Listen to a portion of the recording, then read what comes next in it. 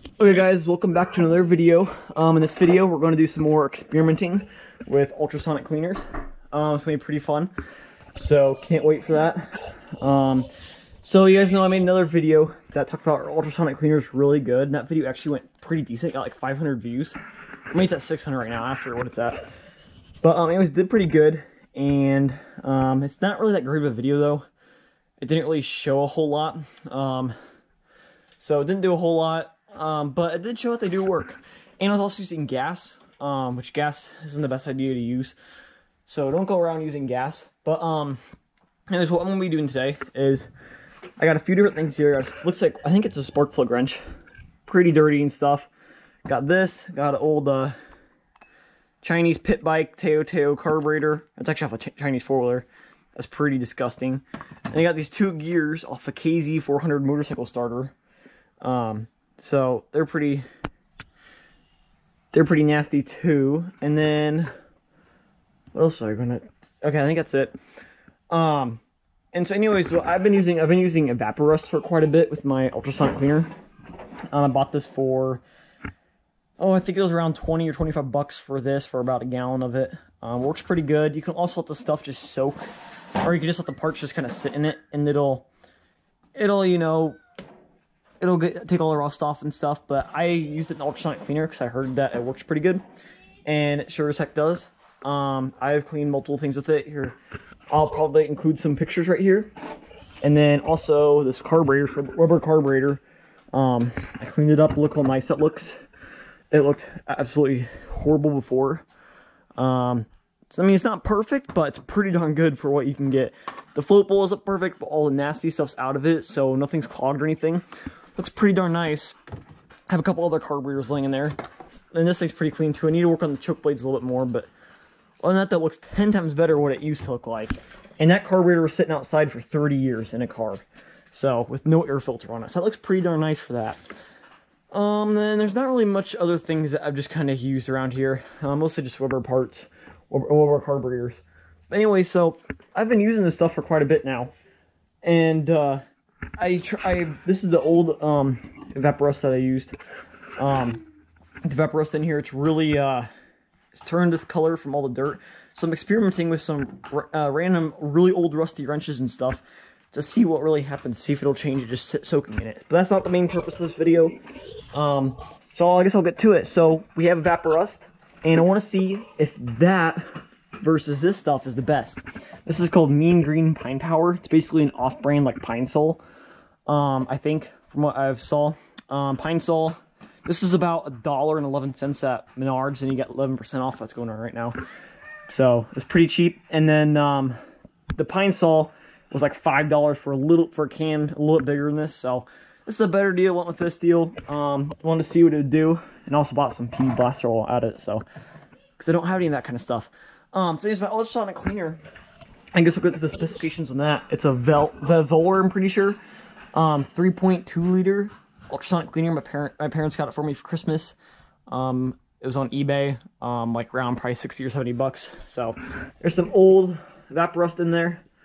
It's been sitting there for a while. That's why it looks like that, because I haven't used ultrasonic cleaner for a couple weeks, so it's been kind of sitting in there.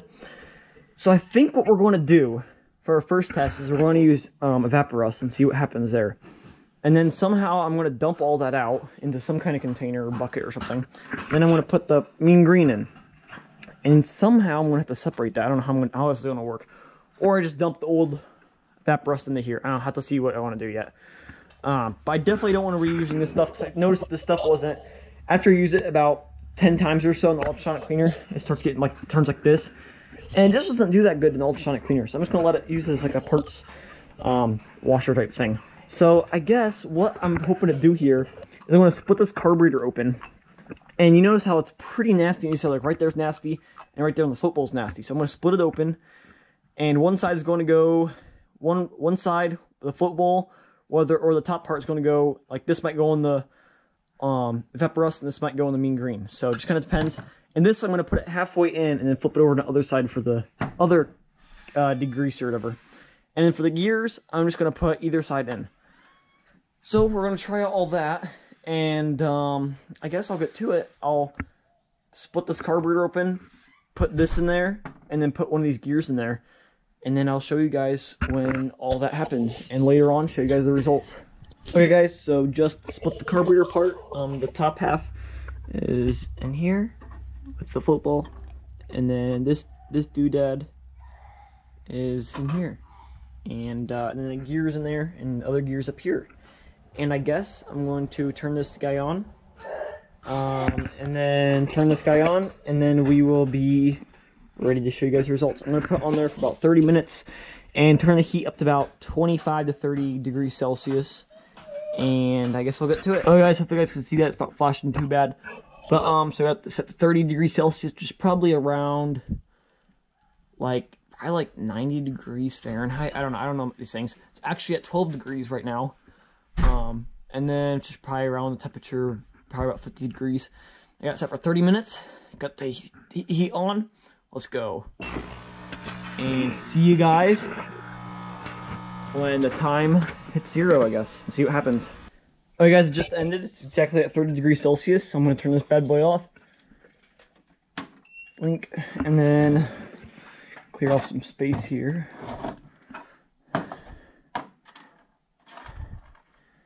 And let's see what happened here. Let me get down. Get a rat. Or actually, I'll just set this down. Drop all the stuff off of it. Well, definitely did something. That's the air compressor making noises, so it does every now and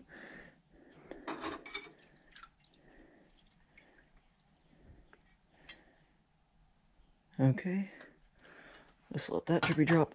And then the last one is the starter thing.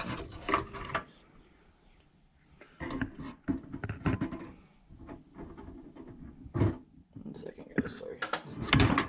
Okay, let us get a rad jack right here. Let us see what these look like. Set you guys up.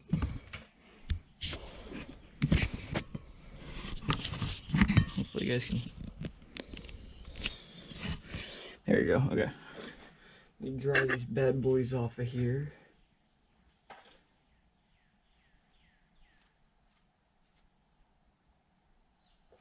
Definitely a difference in that one.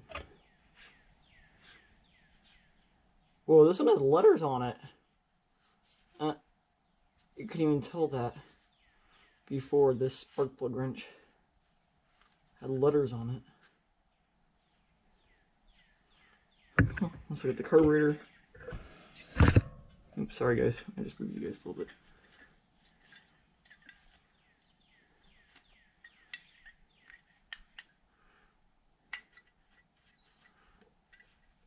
Oh yeah, it took off all the zinc coating off the choke arm. That's interesting. The Evapo-rust did. I forgot that it could do that.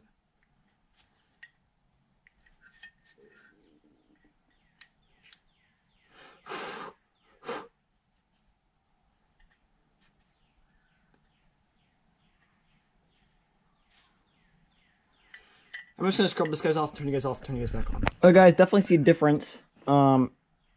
Here's the gear, and Pepper's meowing, and here's the old gear. Pretty rusty. Pepper, shh. He's hungry. Anyways, here's the difference from this to that. And look at this, you guys. Look at the markings right there. It says 1/3, number 3, 20/32. Made in USA, APCO something company. That's pretty awesome. And the carburetor came out looking pretty good. That would be really hard to take off, that stuff down there. And that right there would be really hard to take off. So it looks pretty darn good. Now I'm going to figure out a way where to put that stuff at. And then we'll get some pine sol out, or pine powder, green pine powder. And then put the rest of the stuff in it. And maybe what I'll do just for laughs is to put these parts back in there and see what happens. I'm just curious to see if these look really good compared to it. Just curious about that. So I guess we'll get this thing situated and I'll show you guys when that happens. Okay guys, so just took all the Evapo-rust out. It's right in there. Looks pretty dirty, pretty nasty, and also discovered some parts in there that I didn't know were in there, such as this rubber carburetor fuel nozzle and And this doodad, they look really clean, especially this one. It's crazy how clean that got. But anyways, we're on the next thing. This one's actually see-through too, which I kind of like a lot better. So I can actually see what's in there. And the problem was I didn't have enough of this stuff. It took up about 2/3 of it, or no, a little more than that. Maybe like, let's see, 2/3, maybe like 5/6 of it. So need just a little bit more. So I put some water in there to dilute it or whatever. And then if I know if this works really good, then I know that full-on pine power would be amazing. But I don't even know how this stuff will work. So I guess we're going to turn this bad boy on. And to all the correct settings, and you plug it back in. Since I also washed it all out. Let's see here. Is that all the settings I want? On.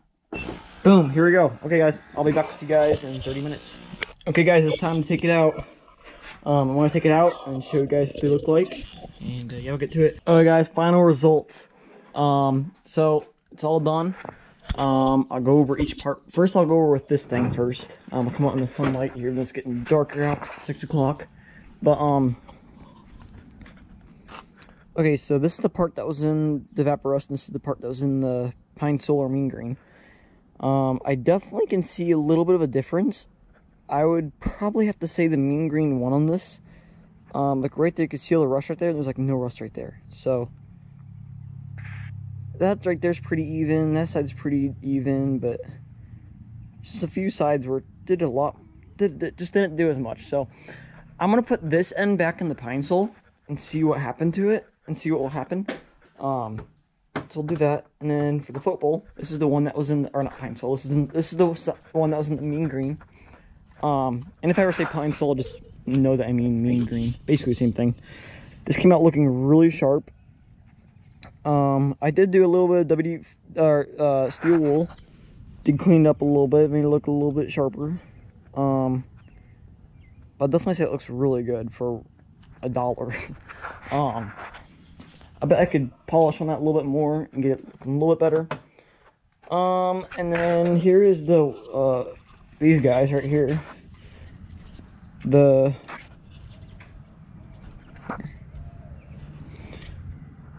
left one is the pine sol, and that one's the Evapo-rust.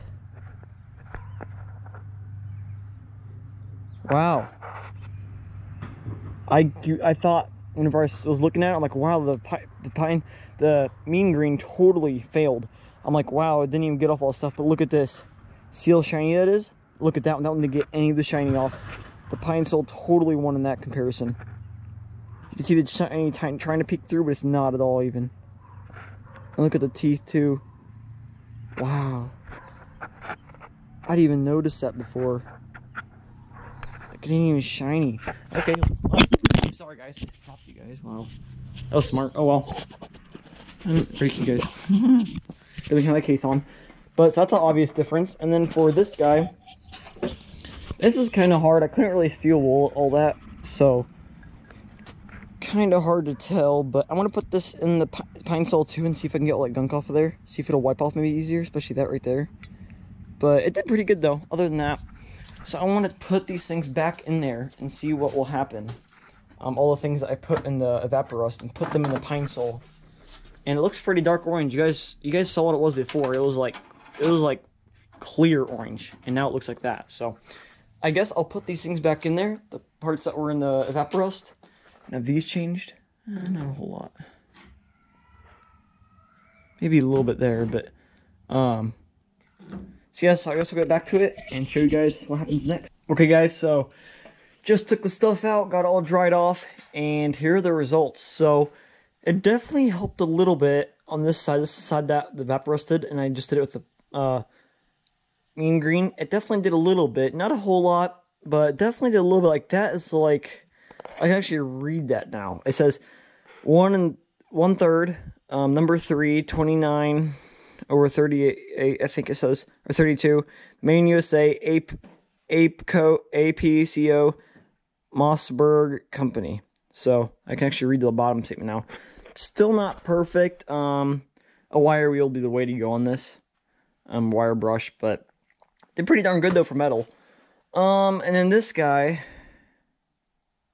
see, which one was he again? It did a little bit better with this guy. This guy is just not, he's not the shiny one. So I definitely see a little bit of improvement though. So definitely better.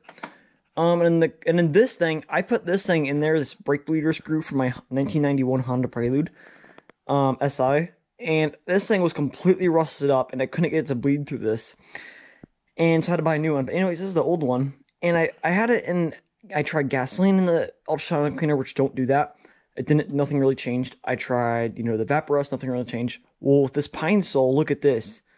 The tip is shiny, kind of. And the threads are getting way, way better. It never looked like that before. That is a drastic change. This thing was heavily rusted. So that is awesome. So this stuff definitely works. And the carburetor looks a lot better, too. There's a little bit of gunk down there, but I think with some steel wool, I can get it off. It seems like with the mean green, it seems like I can get a lot of stuff off way easier with steel wool.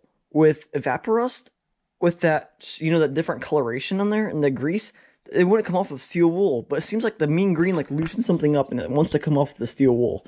So it looks a lot better overall. Like, look at that change right there. You can see where it's shiny right there. That's from the steel wool.